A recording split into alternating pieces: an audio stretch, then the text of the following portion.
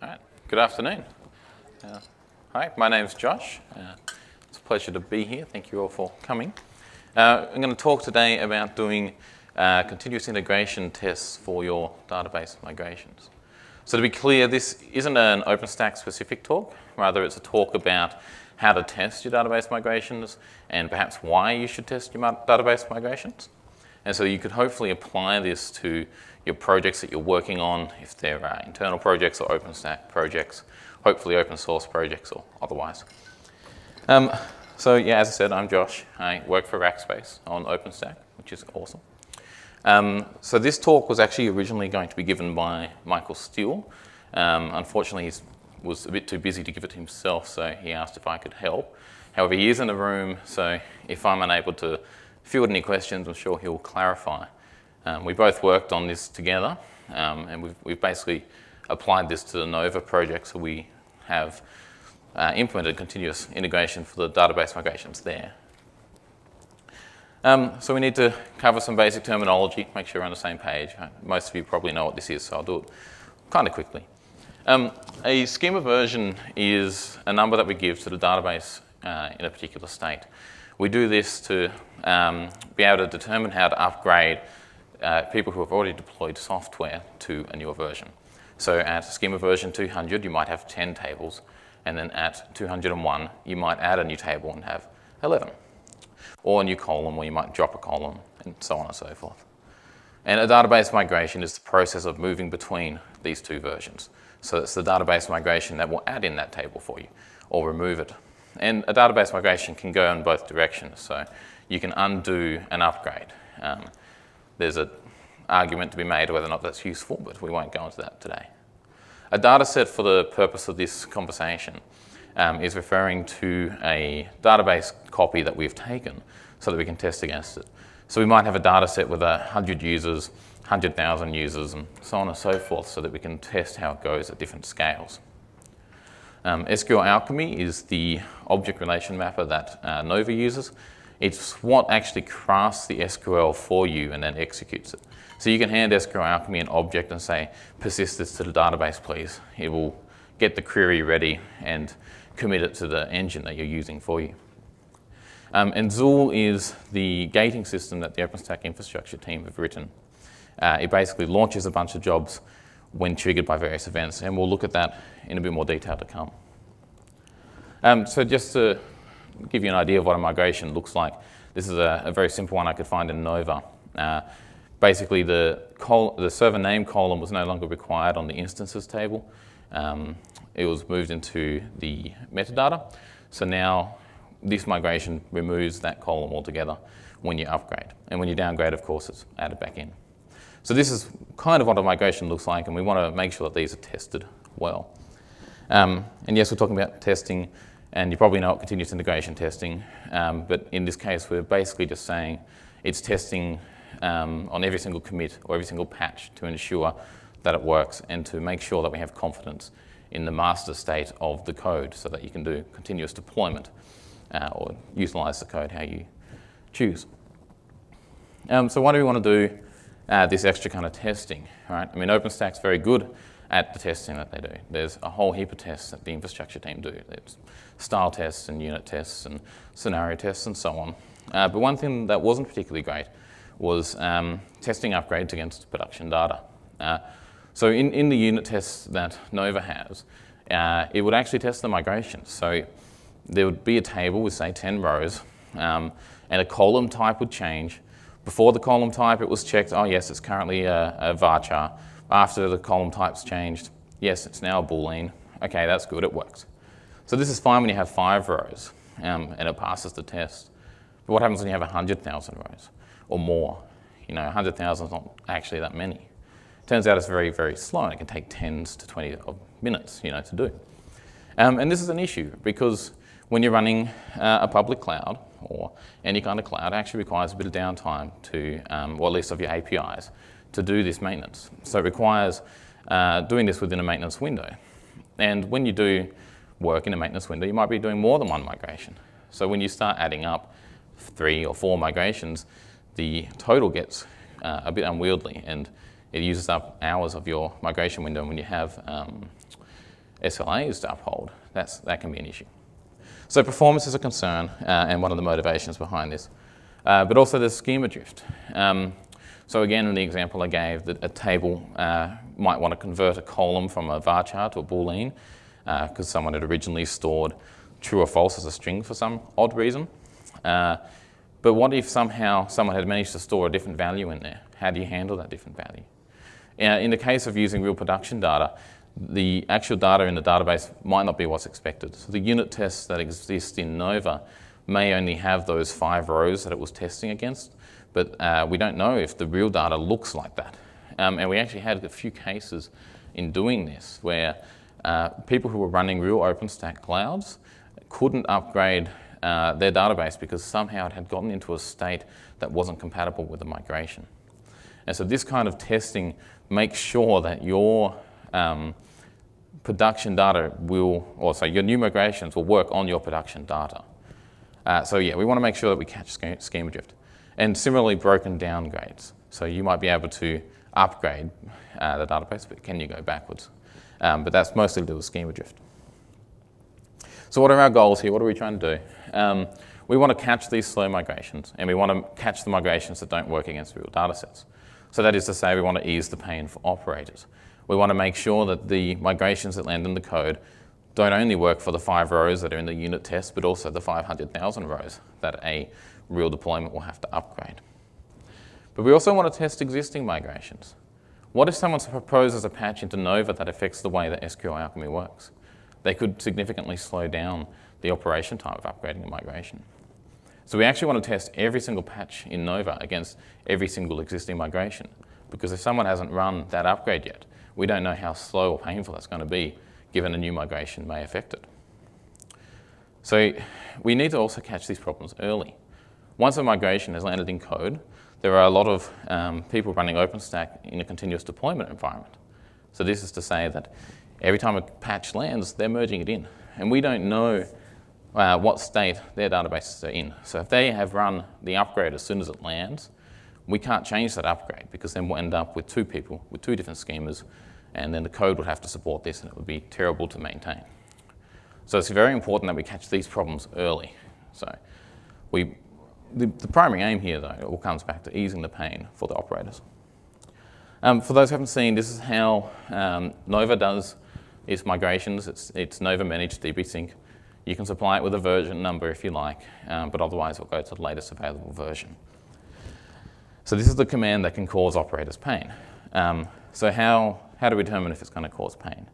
I mean, firstly, we can look at if it fails to run. That's quite an obvious metric. It could have failed because the schema has drifted, or because the patch was just obviously wrong. But we also are concerned with the timing. How long does it take to move from one version to another? And we can also look at some statistics. How many reads or writes or deletes did a migration do? And we can determine whether or not that's acceptable within a given range. So how do we implement this? This is a very crude illustration of how the OpenStack infrastructure team have built their continuous integration. A human will propose a patch into Gerrit. Gerrit is the code review system that most of you have probably seen on review.openstack.org. Zool, which I mentioned earlier, subscribes to the event feed from Gerrit, and it will notice if a patch is created. And Zool says, oh, a patch is created. Oh, I need you to launch the PEP8 jobs, the unit test jobs, and the scenario jobs. Can anyone do those for me? And Jenkins says, hey, yeah, I can do the PEP8 job, or I can do the unit test job. Please hand it to me. So Zool will send the work to Jenkins. Jenkins will check out the patch, run the tests, and report back some results. So that's the basic CI that runs on OpenStack. The system we've implemented runs in parallel to this. Now, there's a number of reasons for this. The primary ones being we didn't want to burden the infrastructure team with running our code while we're developing it, while it might not have been stable. And the second reason was that we also want to test against data sets that we don't necessarily want to be made public. And we'll look into the security in a bit. But for now, we run this system as a third-party test. So we have our own Zool that subscribes to the same feed of events from Gerrit. And our Zool will notice when when a patch is uploaded to Gerrit and say, oh, I need somebody to run the database migrations against 100 users. or against 100,000 users, or so on and so forth. So then Turbo Hipster, which is a job runner that we've developed, will say, hey, I know how to test database migrations with 100 users, or 100,000. So Zool hands the job to Turbo Hipster, which then runs the migration, checks the metrics, uploads some logs for extra information, and returns the result. To give you an idea of the scale, I believe in the Icehouse release, in the Nova project alone, so in this 6 months window, there was about 260 unique contributors doing around 100 patches to Gerrit a day. And we run about 8 different data sets in different engine combinations. So that's about 800 tests per day. And we're able to sustain this testing with a return time of about 30 minutes, which is quicker than Jenkins and the other tests, on only 20 nodes. So it's not a huge burden to do this kind of testing. And frankly, we have redundancy in that. So we could have less nodes and still maintain that time. And if you're not concerned about a fast turnaround, you could do this, and you're happy to wait, you could do this on 1 or 2 nodes and wait for the results to be returned. So let's look at Turbo Hipster. To be clear, the name was actually kind of random, but it stuck. I never actually thought I would be giving a talk about hipsters, but it turns out I am. What is Turbo Hipster? As I said, it's a test runner or a job runner. It has a series of plugins, so the plugins know how to run different jobs. It will register with Zool, so it says to Zool, I know how to run the database job, or even I know how to run the PEP8 jobs. And when it receives a job from Zool, it will run the task that is needed in the plugin, upload the logs to Swift or to an SCP or copy on disk, and return results. So Zool actually Turbo Hipster actually sends the results back to Zool, and Zool will collate this for every single job that it requested, and Zool is actually what reports back to Gerrit. Even though in Gerrit you might see Jenkins or Turbo Hipster, that's only there because of, for legacy. So this is what a Turbo Hipster config looks like. It basically wants to know a bit of information about the Zool server, so that's, and also things like the Gerrit site, so where to get the patch from, the Git origin, where to get master or stable branches from, the Gearman host, which Gearman is the protocol that Zool talks to its workers over, so it needs to know where that is. The Zool comes with a built-in Gearman server, so it's usually the same, but you can use a different one. We set up a few directories, like where to store logs, where to check out Git into. How to publish those logs, we use Swift, of course, but you could use other things there, like copying on disk. And you can extend the config in a confd directory. Excuse me. In the confd directory, we have our plugins listed. There's 2 main parts to a plugin that are required. It's the name and the function. So the function is what is handed to Zool. So in this case of the first example, it's saying, I know how to do the job RealDB upgrade Nova MySQL DevStack 13.10.0. Or that is to say, I know how to run the tests for the database migrations for the Nova project against the MySQL engine for the dataset DevStack, and 13.10.7 happens to be the date we took a snapshot of it. So when Zool asks somebody to run this job, Turbo Hipster says yes. The name of the plugin is the plugin that's loaded, so it will run against the RealDB plugin. And the datasets directory is specific to this plugin and contains information. So the datasets directory contains a config file. The most important part is the seed data down the bottom. That's used to load in the database before the tests are run. There's some other information here, such as the username and password, how to set up the database to be tested against as well. And there's some tuning information too as to what is appropriate for tests to pass, and we'll return to that in a bit. So the RealDB upgrade is actually the part doing the testing of the migrations. Until this point, we've just looked at how you can do some basic CI. And it's a bit of an anticlimax because it's not that complicated. You know, for the patch set, it will check out the code, of course. It uses Gerrit Git Prep for this, which is a script developed by the infrastructure team. It's impressive in how it calculates what it does, but needless to say, all you need to know is that it will prepare the Git directory in the state that it expects the code to be in when the patch does merge. So we create a copy of this tree, and we call it working. So then we need to bootstrap the database. So this is just loading into MySQL or the engine, whatever the seed data was. So that's just passed into that. And then we upgrade to the current state of trunk. So the data sets that we're testing against might be at various versions because we want to see how they upgrade. So we've taken snapshots at certain points in time, and they might be at version 170 to begin with, or at version 200. We don't necessarily know or necessarily care. But one thing we do is we check out each stable version of Nova, run the migrations against that, move to the next stable version, and then move to trunk, and then check it out. So that's what this is doing here. You don't need to read it, it's just checking out the stable branch, and then it's running the DB sync. So that's the actual part that will do the synchronization for us. And so the DB sync is the part that calls Nova manage, the part we looked at earlier. And the only reason that we have the version supplied here is so that between each migration we can get out the InnoDB statistics. Otherwise, we're just upgrading to the latest version in the current branch that is checked out. So then we upgrade to the current state of the patch. So the patch might also have some migrations that we want to run. Then we downgrade back up to the first version in the last stable release so that we can test the timing of the downgrades. Then we upgrade again to the bottom of the patch set, or better visualized, something like this. So whatever version you start at, it doesn't really matter. It'll go through each release, this Havana, Icehouse, Master, which will become Juno, then your patch set. Once it's done that, it will go back up to the beginning of Icehouse, or version 2.16, and then back through again with the patch checked out, with the patch set checked out so it can test against that. And so pass or fail is based on analysis of the logs, or the output from Nova Manage. I mean, the first metric we actually use is whether or not Nova Manage failed. Did the migrations just not work because the patch didn't work or because of schema drift? So we check the error codes, return codes, and if it has failed, then we can return false at this point. Otherwise, this is roughly what a log file looks like. The migration is being run, then it says it's done, and it goes through each one and does that. So to get the timing information, we just take the difference of the timestamps. But in between each of those, we get the InnoDB statistics, which look like this. And so we're able to pull out of that things like how many rows are read or how many are updated.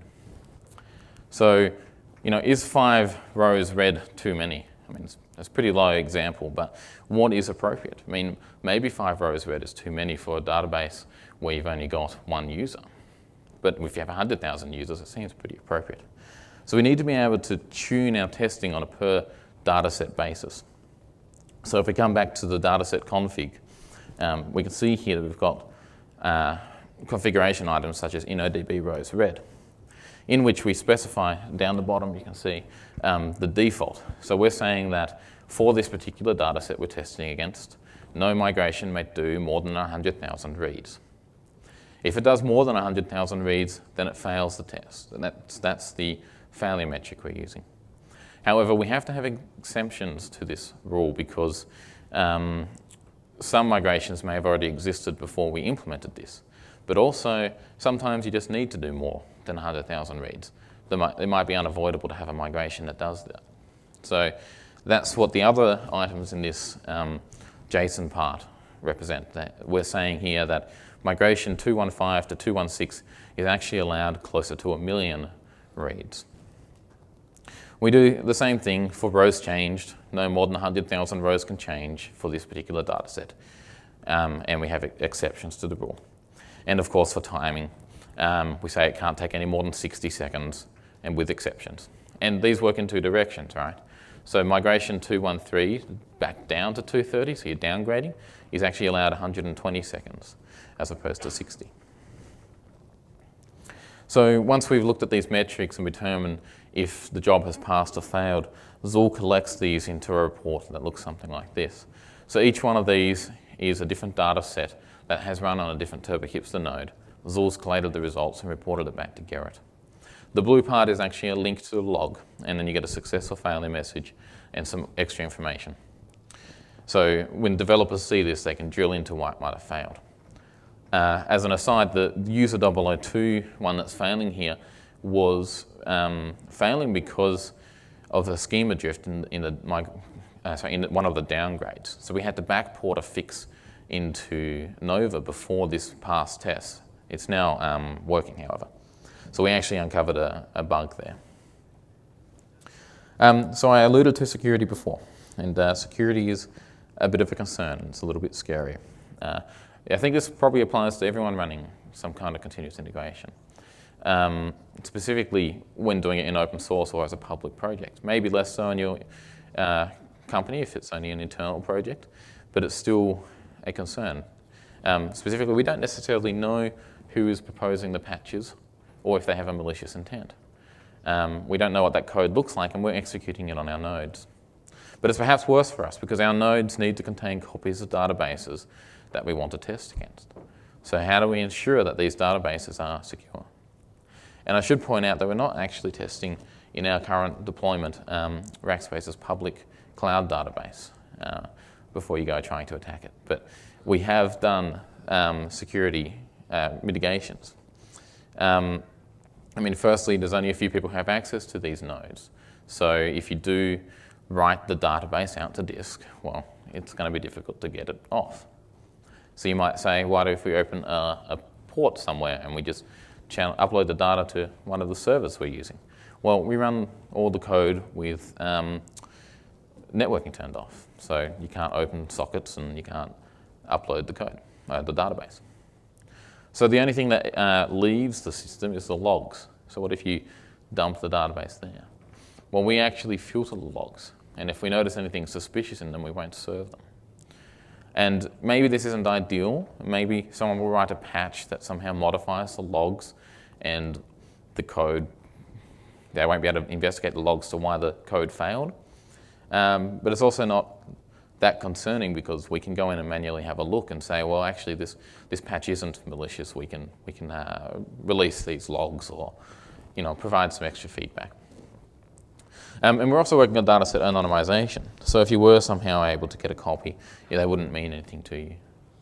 And we also want to do within that anonymization kind of a statistical jumble of by adding in extra instances to a particular user, so you can't get indications of what kinds or how many resources a particular user is running.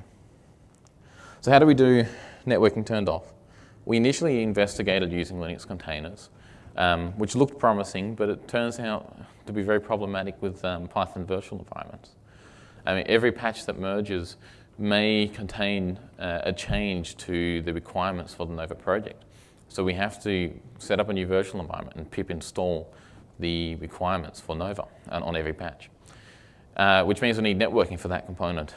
And then once we tried to move the virtual environment into position, it just failed.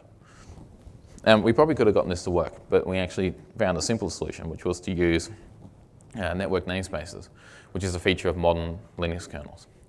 Basically, it allows us to define a different namespace for the migrations to run in as opposed to the default one, in which you can have different routes or different IP rules and so on and so forth. So we set up a namespace called NoNet, and we let that peer with the default namespace so that we can get back to MySQL. So better visualized, the database upgrade process runs in a different namespace to all the other processes and is only allowed to access MySQL. And this is roughly how we execute the command. We just say, run the command within the NoNet namespace.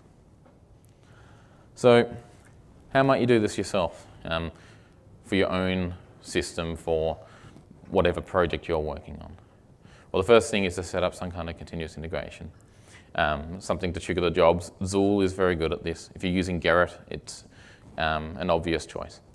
You can read Zool's documentation and you can upload it. So you can set it to trigger on patch sets and launch jobs from Turbo Hipster.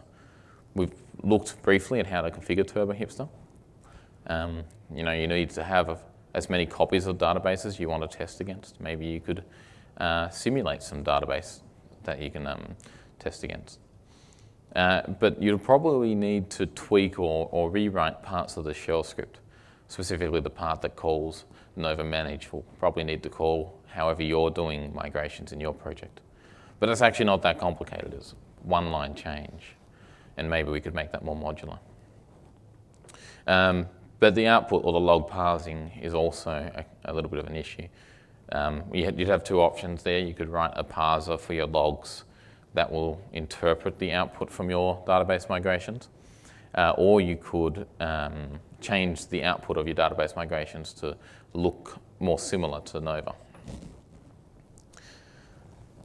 So as promised, we found some interesting bugs doing this. Actually, early on in this process, before we were voting on patch sets, a migration landed that would take 20 minutes to run against a database with 45,000 block devices.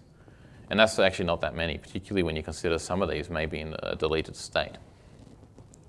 So this is very, very slow, and the DB CI that we're doing at that time caught this.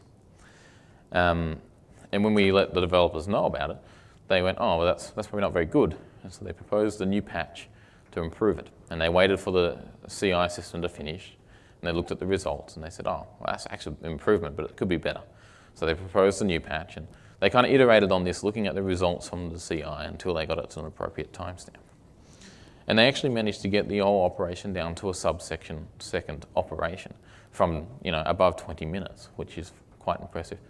It turns out they just defined everything in SQL because it turns out database engines are good at handling data. You can see how they did that by visiting this link, which you can pull from the slide deck. Yeah, I believe the original was pulling all the data out of the tables, manipulating it and writing it back in. So it wasn't ideal. And another example is one that I've used a little bit in this talk already, is that we had a column that needed to be a string originally, but due to some information being removed or refactored, I believe it might have been moved into metadata instead. It was now a true or false string, or a Boolean. So why don't we make it a Boolean? Well, changing the data type on a column requires a whole table lock and a rewrite of the entire table. This is fine when you have 5 rows that you're testing against. But when you're testing against 500,000, this is a very long process. So how do we handle this kind of problem when we actually catch them? You need to open a discussion with the developer. Why do we do this? Why do you need to change the column type? Can we optimize it? Are there alternatives? And so forth. So the result of this one was that to maintain API compatibility, it has to be a string anyway. When the API version is bumped, the column itself may be dropped altogether. I'm not entirely sure of the details, but needless to say, for now, the patch didn't merge. And this is a good example of Turbo Hipster catching something that would have been incredibly painful for operators to do. And so we gained some secondary effects from doing all of this as well. We've run, I've lost count, thousands and thousands of tests against multiple engines. We test against MySQL and Percona. We only test against those because those are the ones that we have example data sets in. But we should also be testing against Postgres or other systems as well. But we're able to use this information, and we can look at it, and we can actually determine that Percona on average is slightly faster than MySQL, at least at these migration operations. And we actually use this information to tune the acceptable times for a particular data set. So we're able to take 2 times the standard deviation and say that the migration should take no longer than this amount of time for any given patch.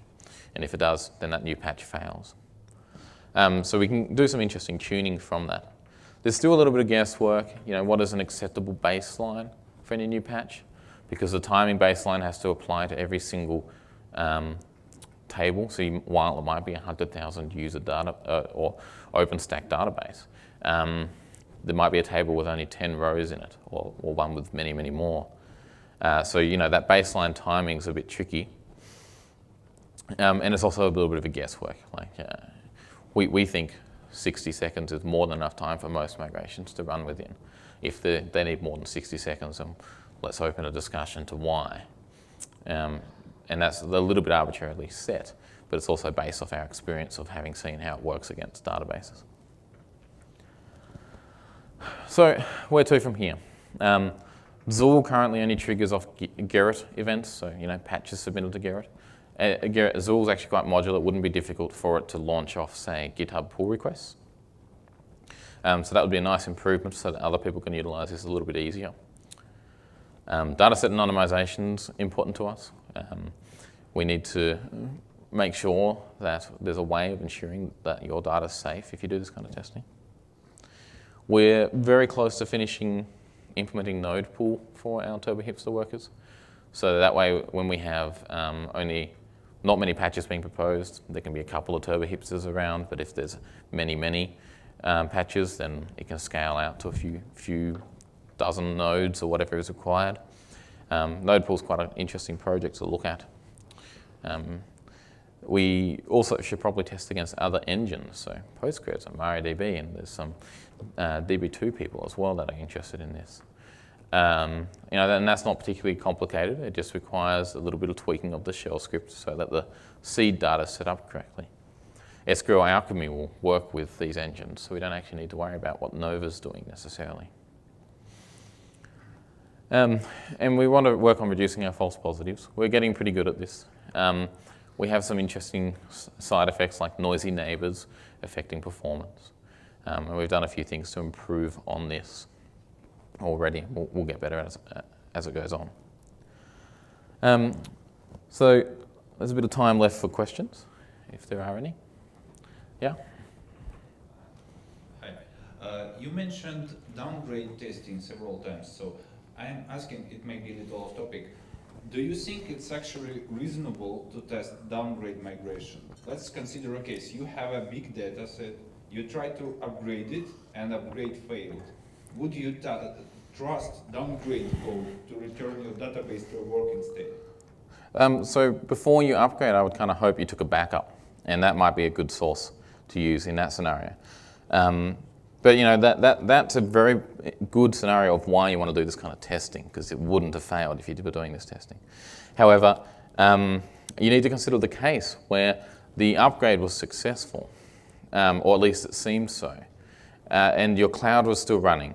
You had users launching new instances or making changes. And then you discover, oh, we broke some other component over here, or we want to roll back. Can you restore your backup you took? Because what happens to those people that have created instances? So downgrades allows you to do it in a less lossy way, possibly. I mean, the example of dropping a column and then having that column added back in on a downgrade, well, that's lossy as well, right? You're not going to have that data. So then the question is, whenever you have a migration that affects data in a table, do you take a backup of that? And there are migrations within Nova that do take up backups in shadow tables, so that when you do a downgrade, it can restore the contents. However, what I'm actually alluding to is that this is a complicated problem. We don't have a good answer for this, and there's a debate in the Nova project whether or not it's useful. We believe it is useful, because I don't think you can rely on backups alone, particularly if you need to roll back for any reason. I think ideally we just need to get really, really good at testing. Then we won't ever need to downgrade. Okay, thank you. All right. Any other questions? Yep. Oh, you can shout it out and I'll repeat it. Are there any projects which are running Turbo Hipster in the upstream gate? And if not, what's the, like for all the projects, do you suggest that they run their own infra? And what's the strategy? Okay, so all the projects don't necessarily run their own infra. It's only third parties that run their own infrastructure. And third parties need to do it for various reasons. So you do it where you need to run tests on hardware that the infrastructure team don't have. So if you have some proprietary product that you need to test against. The reason that we do it as a third party is because we can't hand the databases off to the infrastructure team, which means if something does go wrong, they can't fix it. So we have to sit separately to them. And when you sit separately to them, you can't gate on it. So we can run checks and we can return comments back into Gerrit with votes, but we can't gate on it because the infrastructure team, well, there can only be one canonical gate, right? Because the gate has to predict what the state of the project will look like once the code merges. So we can only ever vote at the check level. Does that answer your question? For example, let's say for Solum we wanted to set up something like this. Mm-hmm. What would you suggest we do? Okay, I suggest that you talk to me later. And there's a few things, right? Like firstly, the Solum project might have some volunteers who are willing to run a parallel infrastructure like we have. But the other thing is that if you have example data sets that you're happy to hand to us, we can run these for you. So we can set up a shell script and we can just have one turbo hipster that's running in parallel to the rest of the infrastructure running all these tests. But you know, it raises an interesting question, like what if your company, if you're a public cloud provider, if you want to test your data sets, you're probably going to need to do it in private. Yeah. Anyone else? Yeah, yes? Okay, the question was what version of MySQL you're using to test. It's a good question. We're using, I think, 5.5. I think it would be whatever the stable release is in the 12.04 LTS of Ubuntu. But that's a good question. We actually came up to a few issues where actually one of the reasons for one of the schema drifts of one of the deployers who couldn't upgrade was because they were using a different version of MySQL at one point and then changed. And it got very complicated and very messy. We did actually fix it for them upstream. But yes, that's interesting. Right? The result there is that we should probably test multiple combinations of data sets against databases. But we're not doing that currently. That's kind of difficult. Anything else? Yes?